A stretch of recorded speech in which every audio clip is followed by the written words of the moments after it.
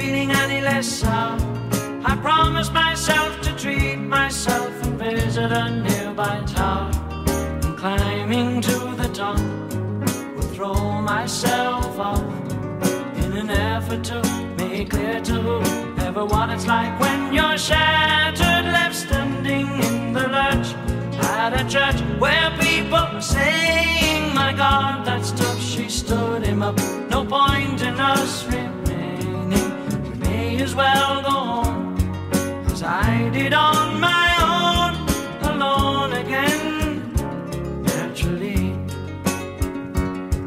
to think that only yesterday I was cheerful, bright and gay, looking forward to what wouldn't do the role I was about to play.